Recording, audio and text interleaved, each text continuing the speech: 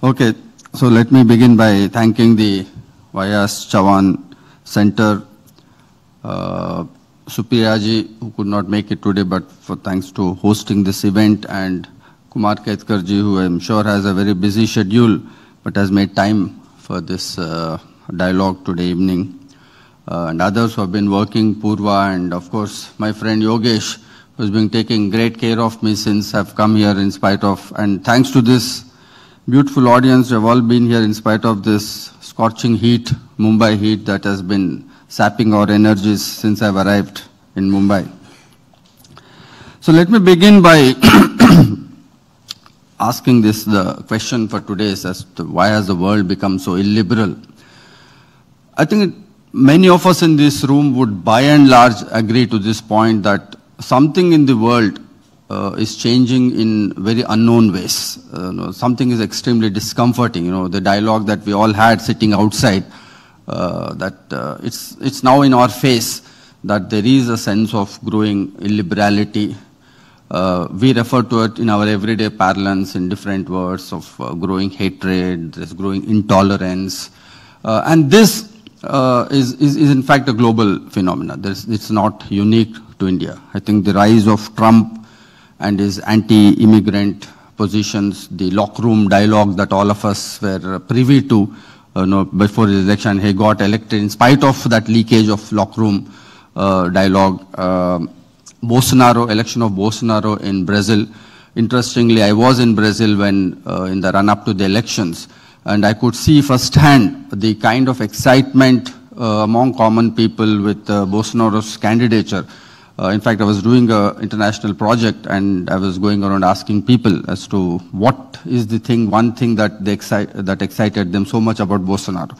And you wouldn't believe many of them said that it is one thing that he announced, that one is anti-homosexual positions that he took in his very rather ugly kind of a language. The other was he announced that the first thing he would do after being elected as president, that he would himself hang drug lords. But as a president, he would be a hangman that he would directly. And this imagination of the president himself being directly hangman who would, execute criminals, excited people, that I used to meet a lot of them in evenings in my pub visits. And the mention of Bolsonaro, some of them would break into dance. That this is the man we were waiting for all through, and we finally heard. Turkey, and we are closely keeping a watch on what's happening in Turkey with Erdogan's results. I was in Turkey a couple of months back, and there is a similar kind of jubilation with Mr. Erdogan's presidentship. The dominant Sunni Muslims are very strongly behind, and the reason they feel is he's a very strong, they say he's a masculine president. So that's what the shopkeepers told me, that why they love Erdogan so much. And of course, in unstated ways, anti-Kurdish position that is nothing to hide. It's in your face kind of a thing. And question of Germany, that if some of you would recollect that not long back in Cologne there was a neo-Nazi march, a very big march that took place in Cologne with slogans that were fairly racist and anti-immigrant, calling for mass genocidal violence. Even in social democratic welfare countries like Sweden, that you had the anti-immigrant rights, which we thought that at the Scandinavian countries figured very high on welfare, and there was a fair amount of harmony, and these countries are relatively stable nations. Even there were impromptu riots that broke up.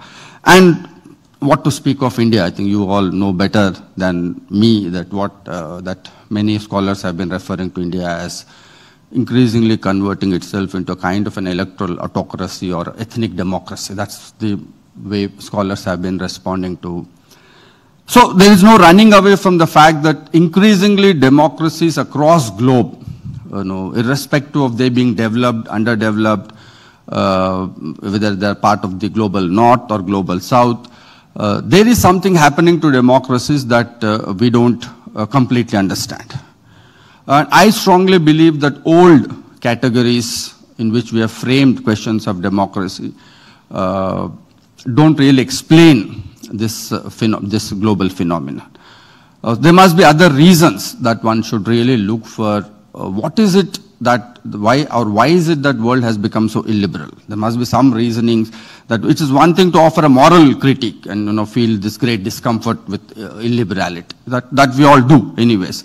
But there's no point in stopping there. One has to go beyond to explain that what could be the possible reasons that it might be somewhat historical to say that people across globe have suddenly become very intolerant or suddenly have started to learn to hate. So that's not how societies change.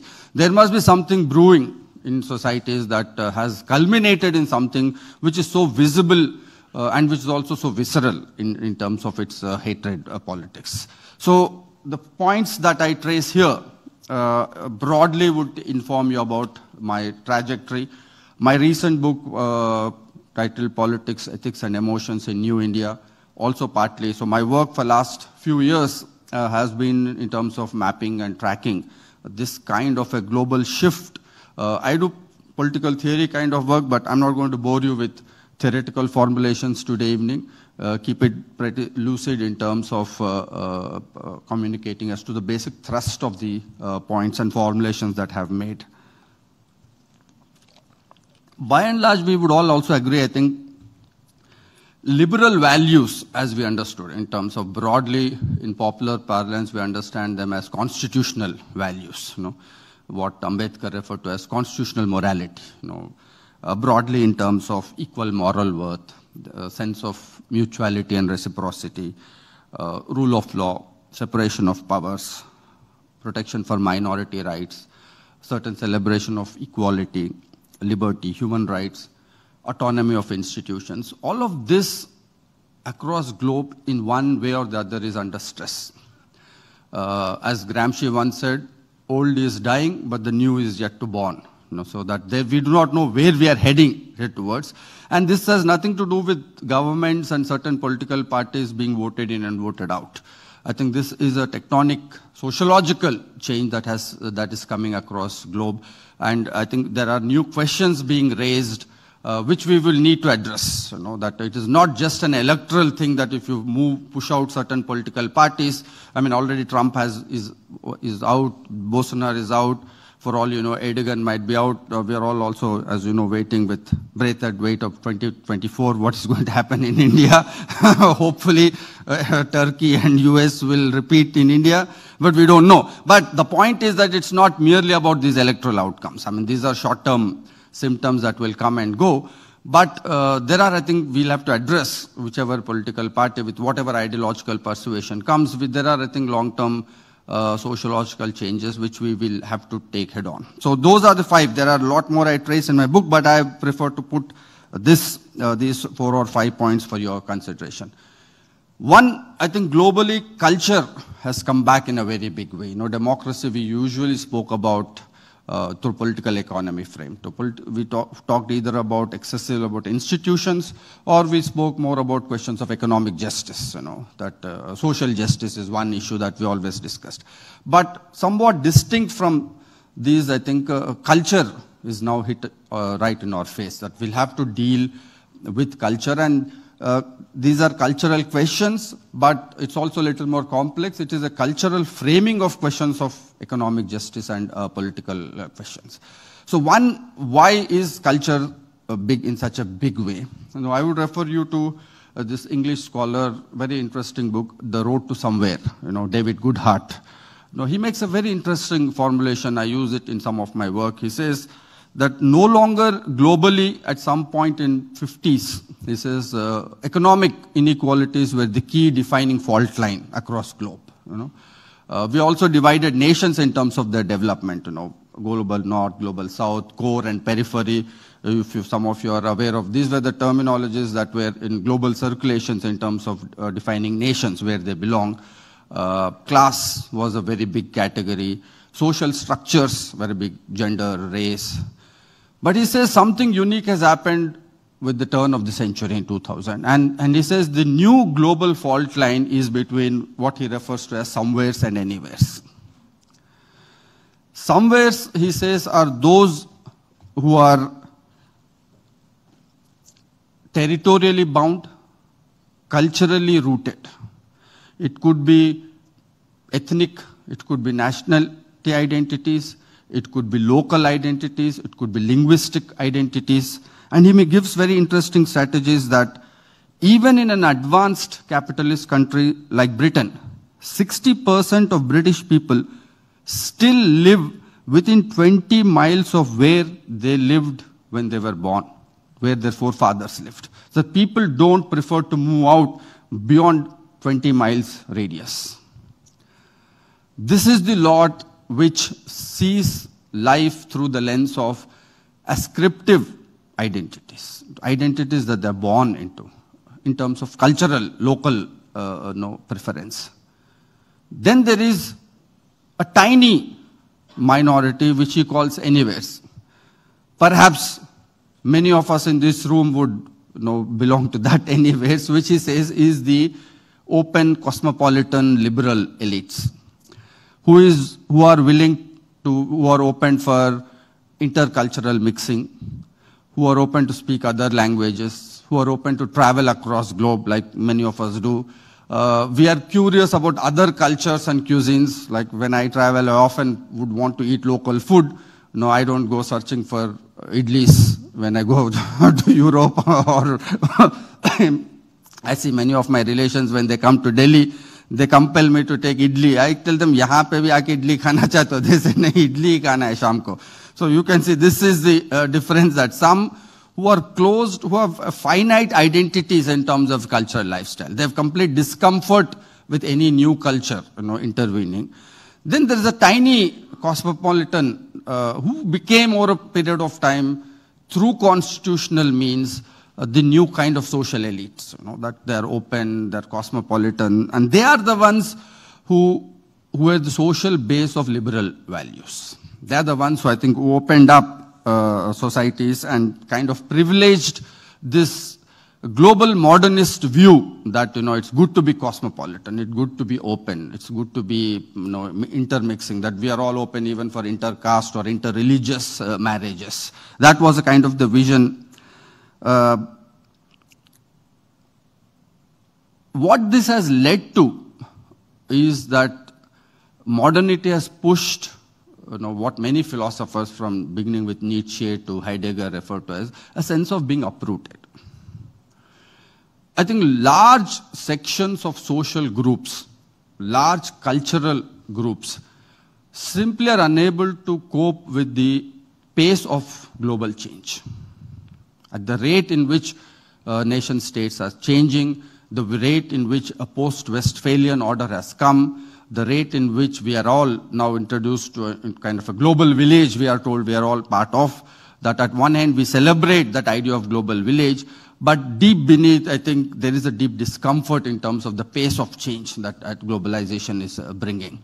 And it is this bulk, it's only that tiny lot which is comfortable, which kind of celebrates that opening, but it is a majority of these somewheres. Somewheres, by somewheres he means somewheres who have a belonging to some place. They are the ones who are extremely uncomfortable with this kind of collapsing of national cultural boundaries. What this has also done, I think, is that modernity has pushed through constitutional, legal, institutional means certain kind of legal rationality, certain kind of a modernist rationality. Which has led to what cultural socialist Jigmet Bauman says, that all that liberalism expects us is to have ad hoc commitments in life. Everything in one sense has become very contractual. While this somewheres do not believe in that modern rationality, do not believe in ad hoc commitments, but they are looking for very deep sense of belonging. They are looking for very authentic sense of belonging. They are looking for deep faith, something to trust very deeply. That urge to trust something very deeply, which is, I think, getting expressed through the rise of, Babas and cult, religious figures. This entire change in the political domain, that from representation we have moved to identification, that we identify with the leader. We don't think leader is a representative of our demands, but we deeply identify. So by and large, my first formulation would be that it is this deep urge for deep sense of belonging, that people are looking for, authentic kind of living, you know, a direct kind of a living, where they can, in an unadulterated way, trust something, put their faith on something. By itself, it may not be a very illiberal thing to do that. So this is the first question that we'll have to think, that it is by and large the failure of modernity that this search and this urge for deep sense of belonging is being somewhere uprooted, is being destabilized and disturbed. And this is where I think right-wing political mobilizations get a deep sense, and I think a very correct sense, that this is what is going on in the world, and therefore they convert that search for sense of belonging into jingoism, into hyper-nationalism, into. So for our critique of right, our critique of illiberality should not miss this deeper point. So what often happens is that the moment social elites and cosmopolitans like us begin to call the entire process as being very illiberal, then you miss the source. That actually further deepens the anxiety, cultural anxieties of these groups who wish to be local, authentic, speak local flavor. So my first question to you would be, I will raise questions and leave it at that for you to come back and we could kind of discuss on this. So I see one of the big sources of this illiberality is a deep sense of belonging.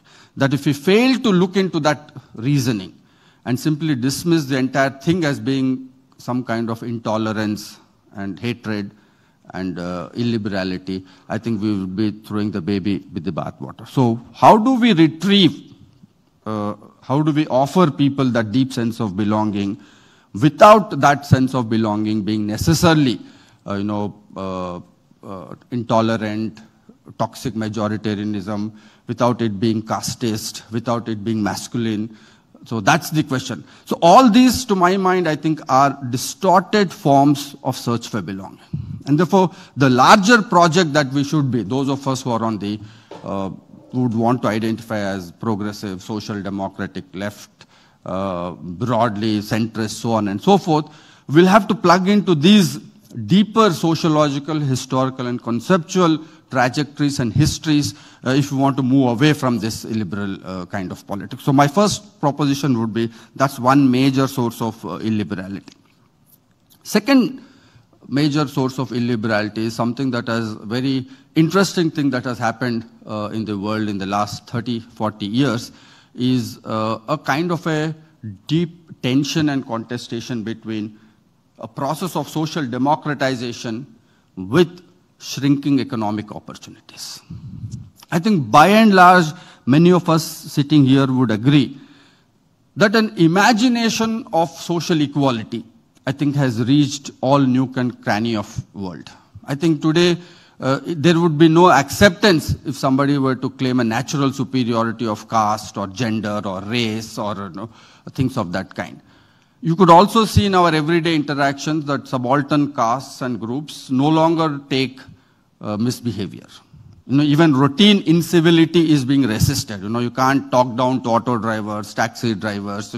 They respond back. It doesn't matter how rich and how well off and how powerful you are. If you misbehave with people, bearers. When I was a child, when we used to go with our parents, it was a very routine affair to talk down towards all these subaltern castes. But today, they resist. So I think a sense of dignity, a question of self-respect, a question of legitimate recognition, the right to be treated with dignity, whether it's women, whether it is people coming from non-caste Hindu backgrounds, I think it's very, very clear. It's very, very distinct. So I think there has been a large scale across globe, a very entrenched process of social democratization. And I say that there are three reasons why the social democratization has happened. One, I think massive spread of education in the last 30, 40, 50 years. Even if you take statistics in India, there has been a steady rise in the literacy rate in India. It has grown from 61% in 2001 to 74.37% in 2018. And the figures are much higher if you go to Europe and other parts of the world. So the literacy rates, I think, have gone up a lot, and education in Indian case, as we know, is one big big tool for social mobility. It's not merely a tool for employment. It's not merely a tool for skills, as Skill India program want us to understand that education is not merely a basic skill here. Education is a big escape route to, from social maladies, and it's actually a route for social emancipation and social mobility. So spread of education, and perhaps one reason why there is so much of crisis in education sector today under the current government. Both primary education, 2018 report says more than 71,000 primary government schools have got closed down across India. And just when over 11,000 private schools have opened up. So if you look at the data, it's very, very startling. And all of us are privy to the deep crisis in higher education institutions across India. Coming from JNU, you are hearing from horse's mouth that how higher education institutions of premium quality have been treated under this regime. But interesting part is that it is not restricted to one government. I come from a state of Telangana, and you all know from in Maharashtra, I was talking to Yogesh, education funding is in deep crisis across states in India. It is cutting across all governments, whether they're centrist, whether they're left, whether they're right, whatever parties they might be, there's a huge fund crisis for education. And that's what something it has to do with this link between education and process of social democratization as to why the education is such a big, and if you read details, I'm not going to go into the details of national education policy, you would know what the long-term vision of education is at one basic level is to cut off that link between education and social democratization. Second big reason, I think, spread of market and technology. I think spread of market is today pretty much complete in India. 30 years back, I think we didn't have market. There are bankers sitting here who should tell us more on this, that 30, 40 years India was not so integrated with big roads being built, infrastructural growth. I see my own village when I go back to Telangana, that there has been a lot more integration that has happened in terms of both through market and technology. Therefore, this whole earlier idea of high culture and low culture, I think, have just collapsed. And Europe went through that process 50 years back. I think India is currently going through this process that there is no high and low culture. People may not be able to afford. I mean, Bombay is a very good example of this, that fashion quotient of Bombay is fairly high. People may not be able to afford a Gucci bag, but you can buy a look-alike bag. That's a good make-do. You should all watch that movie Gucci, where they have this dialogue that the younger scion is worried that so many look-alike Gucci bags are selling on the wayside, but the old one says that it's good, let them buy, but the rich will only buy the original. So there is no threat of. But the point is that if you travel in Delhi now, I travel from my South Delhi place to JNU. There are lower middle class colonies. I watch those girls, young girls and boys, all of them with low-cut jeans and with Gucci look-alike bags hanging with a mobile phone they are all carrying.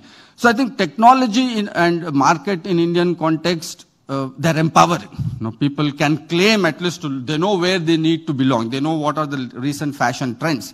So this earlier business that you had high culture and you had then the low culture, I think no longer works. It has got fairly democratized. Fashion trends, technologies have got, I think, fairly democratized. Technology, mobile phone, I think, has been a liberating force. It has been the new God. After Nietzsche said God is dead, the new God is the mobile phone. You find literally everyone, whatever class, caste they belong to, mobile is a very dignifying equipment that people hold on to. One should raise why. I think because if you look at photography, that's a very interesting thing, that earlier to be a good photographer, you were told that you had to capture a unique moment. But today with mobile phones, you don't capture a unique moment, you create unique moments. So everybody can be a good photographer if you have a good quality mobile phone. So that's what I mean when I say that this access to technology, access to market, consumption patterns. David Harvey, a geographer, says that Netflix, he refers to Netflix as a non-exclusionary commodity.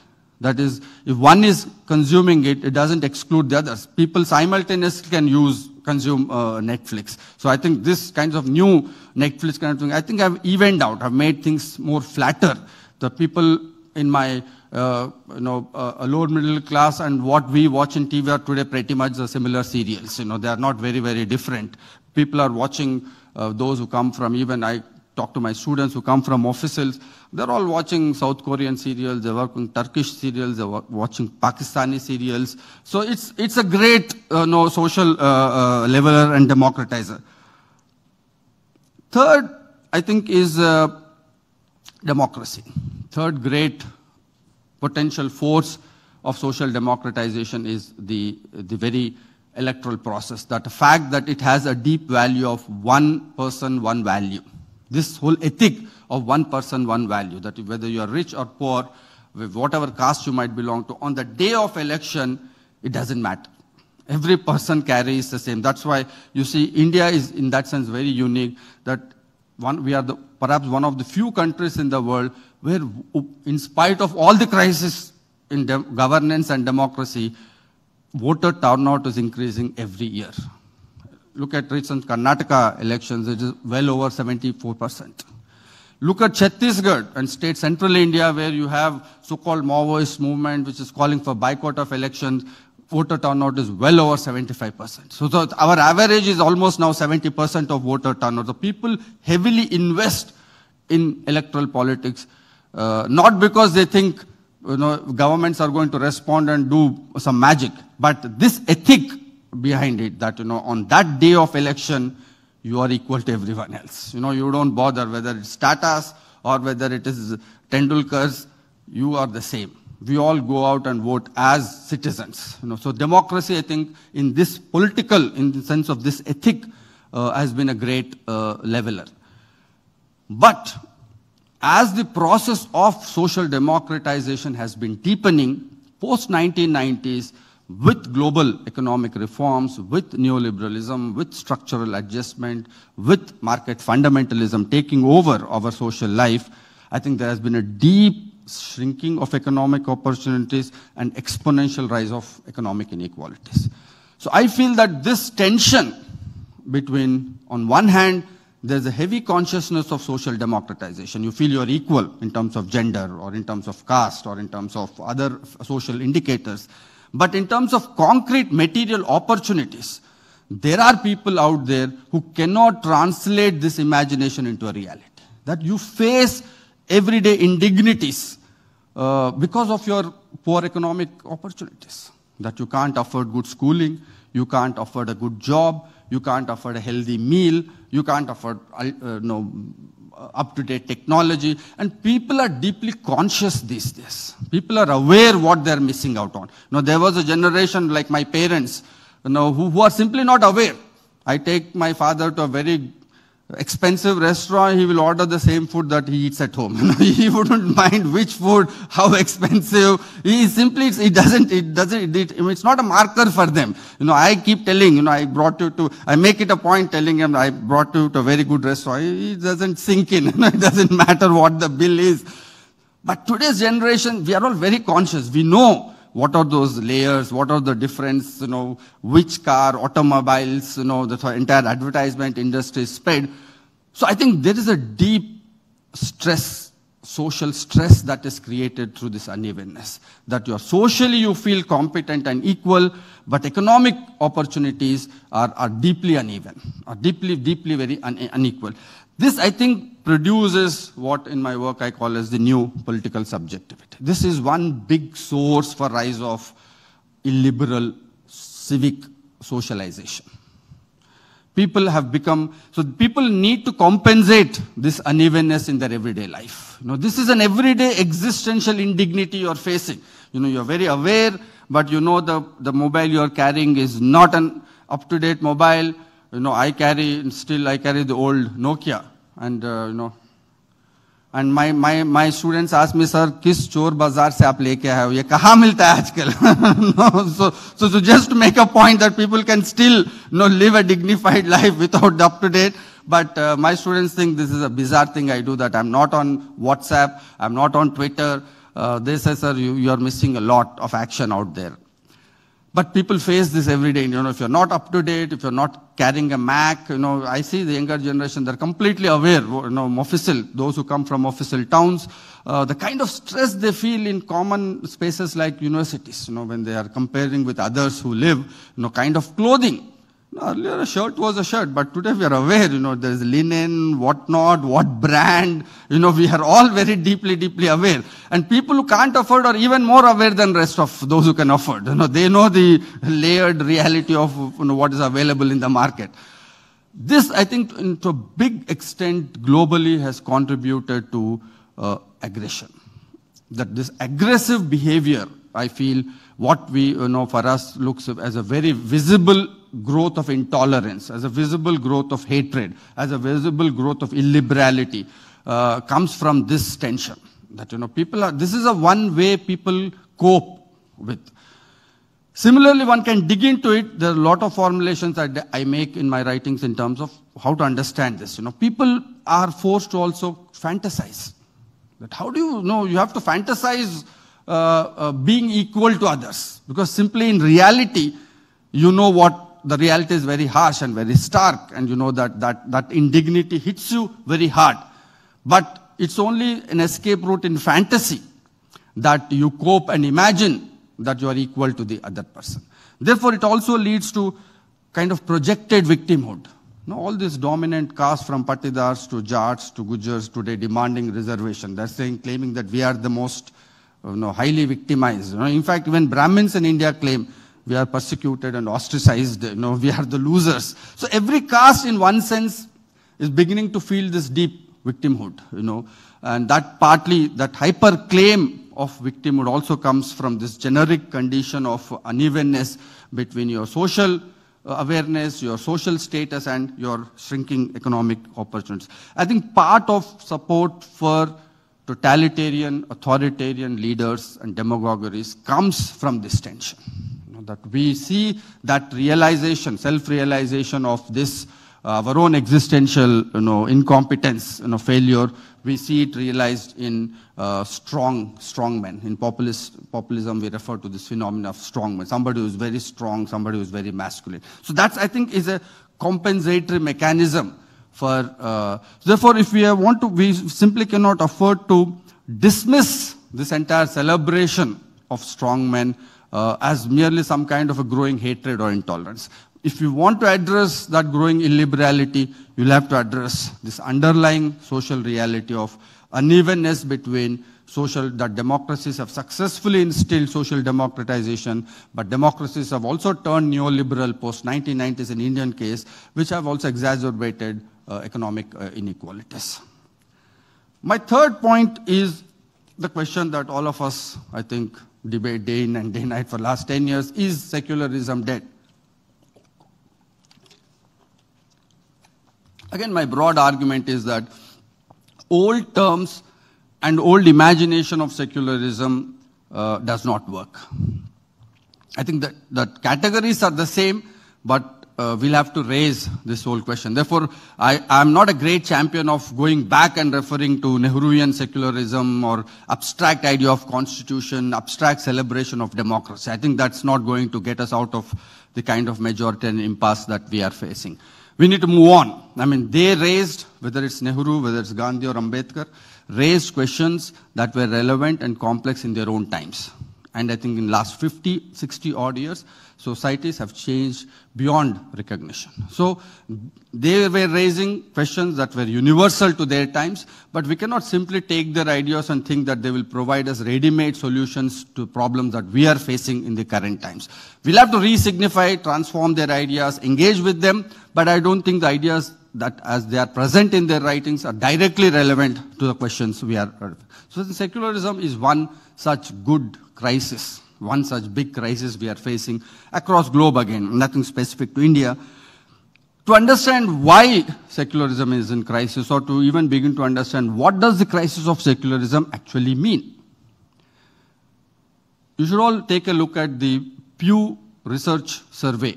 The New York-based research organization, couple of years back, conducted one of the largest surveys And the title of the survey was India and its tolerance. That was based on the tolerance survey, that how tolerant is India. And they came up with some very fascinating findings.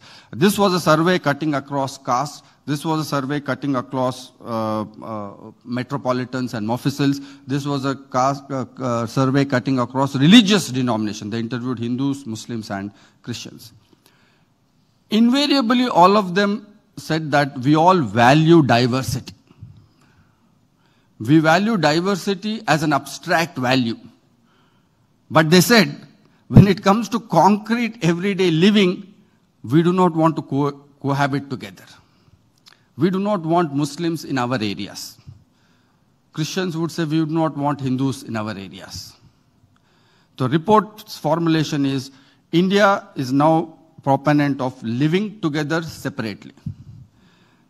They say that it's good for India to have Hindus, Muslims, and Christians. It's good to have this religious diversity. It is good to have linguistic diversities. It is good to have regional diversities. They all realize this is very good for democracy. Very interesting. And a startling revelation of this survey is that those who voted for BJP, in fact, value diversity higher than those who have not voted for BJP. But they all believe beneath that, as an abstract value, as an ethical value, diversity is celebrated. That's the imagination of India we all have. But when it comes to the concrete, they said that we don't want to live with people of other religions and castes. How does one even begin to understand this kind of a new social reality? Does this mean we have become secular in a different way? And what should be our notion of secularism in this context? I think part of the crisis of those who are pitching for secularism against this kind of religious majoritarian orders, whether in Turkey, whether in white working class in United States, whether even in Europe with a new Christian identity, kind of a renewal of new Christian identity, is that we are not very clear as to what we mean by secularism. By secularism, for instance, are we meaning that we should have common cohabitation of religious groups under common neighborhoods? Do we mean by secularism we should encourage interreligious marriages? We don't know. We are all very confused, that at the most we say it's about individual choice. Or we would say we have a minimalist idea of secularism would mean that basic social guarantees to religious minorities. Beyond this, we are not very clear in terms of what is the direction at least we need to push. Like Ambedkar was very clear in anti-caste. He said interdining and intermarriage is a concrete strategy to break caste system. But when it comes to interreligious, should we also that we should encourage actively interreligious marriages to make India more secular?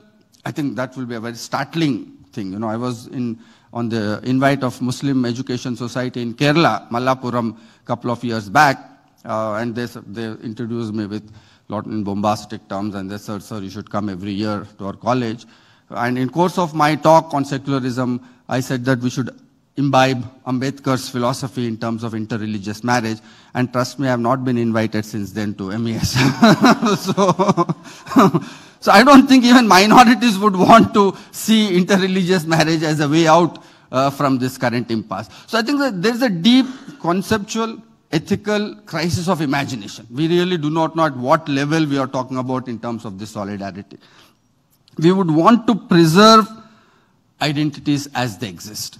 That's what has also been the experience of Europe. Europe had the idea of secularism till 70s, 80s, which broadly meant separation of politics and religion, which meant certain guarantees of civil and political and social rights to religious minorities. But after 70s, they moved to multiculturalism. They said this abstract notion of secularism does not work. We need to have multiculturalism, which would mean a possible recognition by the state of cultural diversities. And what did that multiculturalism translate into? When I was in Denmark, 5-6 years back, a friend of mine took me out for a walk in Copenhagen. He said, let's go for a walk. I'll show you around how Copenhagen looks. Then he said, this is white colony. Then we walked. Then he said, this is South Asian colony. Then he said, this is Hispanics, this is Bangladeshi. For my Indian sensibilities, that was very shocking. That to have such clearly demarcated, habitations.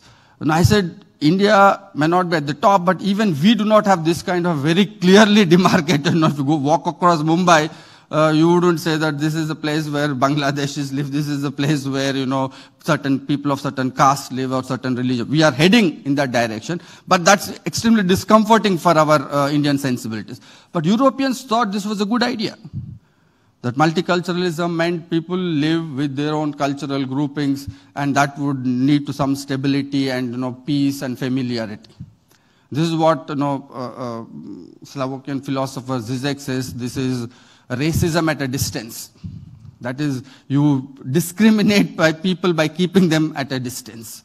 That you segregate them in such a way that, which is what is happening with Indian Muslims today, that you want to segregate them and you say that this is perfectly all right because different caste and religious groups want to live within familiar atmosphere. Why at all have cohabitation? So Europe itself, in spite of its enlightenment, had this kind of a long legacy of multiculturalism which led to social ghettoization of groups.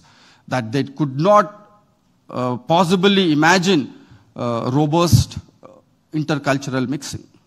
That the only way they could preserve identities was through social distancing and social ghettoization, which is what India is going through. So secularism, multiculturalism, all ended up in places that have created great discomfort. Unless you want to do a counterintuitive reading like sociologist Ashish Nandi does. Nandi once visited Kochi and he said, Kochi is the most secular society in Kerala. And he said, why? Because there are Hindus, Muslims and Christians in almost approximately same number with equal social and economic power, and all three communities hate each other.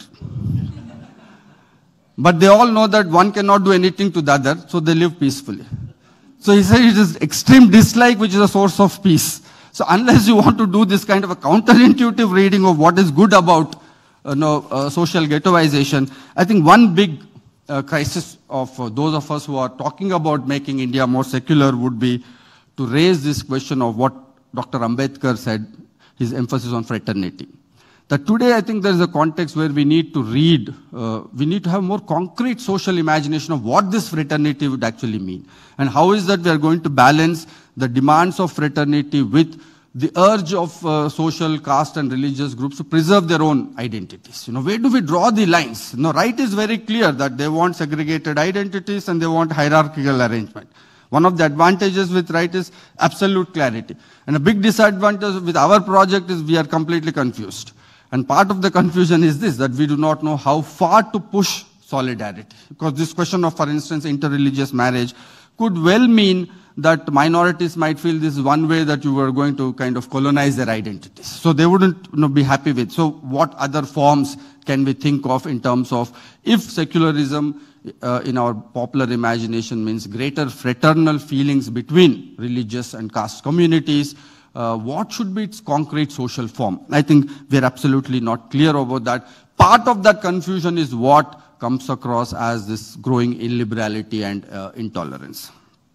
My fourth point quickly would be, I think we have moved to an age of emotions. Yeah. We have 20th century, as many of you know, was referred by Eric Hobsbawm as age of revolutions.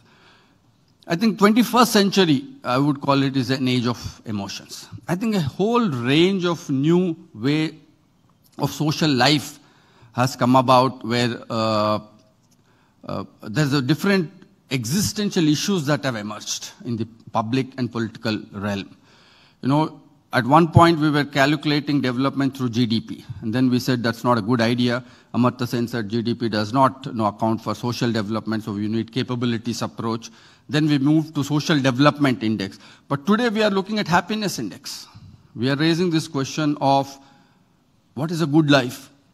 That, you might have socially and economically developed countries, but those are not necessarily happy countries. Japan is a highly industrialized country, but Tokyo is called the suicide capital of the world. They are suffering from celibacy syndrome. you know. I don't know how many of you are following, but United Kingdom, couple of years back, has officially inaugurated Ministry of Loneliness. Loneliness is now an epidemic in much of Europe. Social transformation itself is bringing newer questions which are very, very existential in nature. And these cannot be captured through legal rationality, through institutional logic, through economic questions of redistributive justice. These are very hands-on, existential issues that people are facing, and this is, I think, clearly visible all across the globe. Some of my friends in UK have written that one of the reasons for rise of populism across globe, they say, is the rise of global regimes of boredom. That people are extremely bored in today's life. Life has become very repetitive. There is a pervasive sense of anomie and meaninglessness. So boredom, he says, as against excitement and intensification, is one big reason of a crisis of modernity. So I can go on to the range of emotions that I think today have become the way people relate to collective life. And this cannot be captured through old discourses of social development, economic indicators, secularism, state, law, so on and so forth. This would need that we need to, and I think one thing that right always does is that I think they are comfortable with this idea of mobilizing on the basis of emotions. Of course, the kind of emotions that they mobilize, we are uncomfortable with. But again, we should not throw the baby with the bathwater. That, you know, that are we uncomfortable with the kind of emotions that right is mobilizing, or are we uncomfortable with the very idea of bringing emotions into public domain? I think emotions have always existed. We always shied away. We thought institutions and constitutions are big check. But today's nature of existential issues, some of which I've mentioned, loneliness, boredom, fear, anxiety, are all up in the public domain. And therefore, a big question that globally that is being discussed is that should state directly mobilize around questions of emotions, ethics, and values? Our general sense is that it is going to lead to a very illiberal society, because we often think that these are very personal, private issues. Many of us have to handle these questions of emotional dissonance in a private sense. But today there is a kind of a collective cultural trauma that is very, very visible. You know, the way, for instance, partition memory is being revived in this country is a question of collective emotions that are being mobilized. Therefore, the fourth question that I raise for your consideration is that emotions themselves are not illiberal. Emotions themselves are not irrational.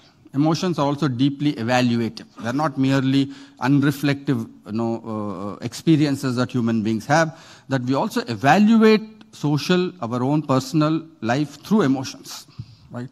So, fourth question would be, what would it mean for progressive, left, secular parties and societies to kind of mobilize alternate emotions? You know, what would those alternate emotions be against the kind of emotions we're witnessing?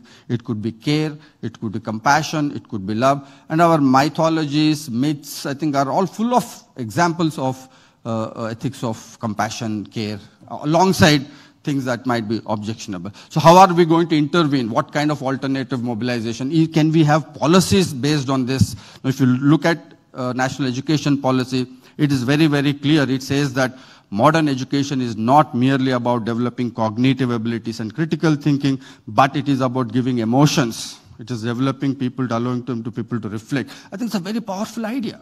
Because if you look at education very closely, for deep interpersonal everyday problems that we face, our education is literally irrelevant. It simply doesn't help you to know people with depression, people with emotional dissonance, with the interpersonal fights we have with our partners. Our education says next to nothing.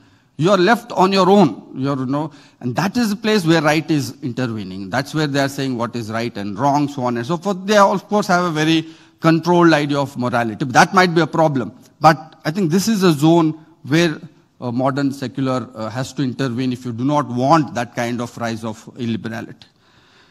I'm almost running out of time. Purva has already given, so I will conclude quickly with my last point on problem of valuation that we're facing is that there is a terrible a fluidity of identities that has also happened. That modernity has also brought fluidity of identities.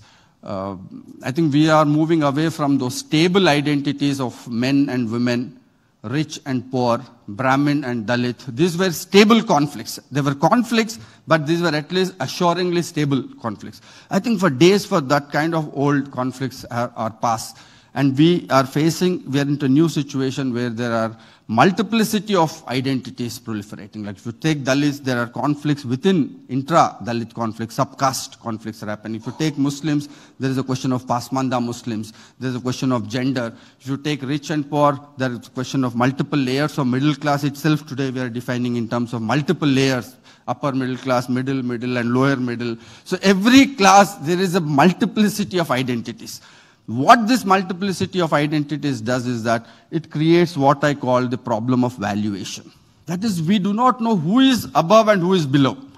Old conflicts at least had stability. We know Brahmins are above, Dalits are below, it's considered below in the social hierarchy. You know what to fight. You know that Hindus are above majority, Muslims are below, you know what to fight. But in this new context that we are facing, with the proliferation of identities, if I might ask you a few questions like, how would you compare an OBC man with a poor upper caste woman? Who would you value above and who would you value below? I can go on. I have a number of examples of this kind. And I think part of the reason we have this idea of post-truth, fake news, rise of perceptions, irrelevance of data and evidence is because we really do not know how to value these things. So women think OBC are men after all, so they are more powerful. OBC men think these are upper caste women, privileged after all, never seen caste discrimination, so they think they are much above. If you talk about Dalits and Muslims, there is no concrete way we can evaluate. Muslims think that we are the ones ostracized. Dalits think that we are the ones who have experienced untouchability. Muslims have never. They have in fact been ruling elites of this country. It is this quantum of problem of valuation that the right today mobilizes in terms of toxic, fake news, creation of perceptions. So if you simply look at fake news, post-truth, perceptions as something right-wing political propaganda strategy, you will never get to the bottom of the problem. You have to tell us this problem of valuation is a real big-time sociological problem. And we do not know how to value them because gender and caste, we do not know how to value which comes first, which comes second.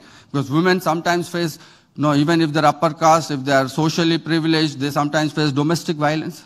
Dalit men may not face that kind of violence, but they face untouchability. Now, how will you value domestic violence versus untouchability? If you look at a scheme like EWS, it is precisely geared towards based on those kinds of built-in perceptions. So I think these are the 5, if we can take on board and build an alternative political and social discourse, that is when I think we can defeat illiberalism globally. So I'll stop here. Thank you for your patience.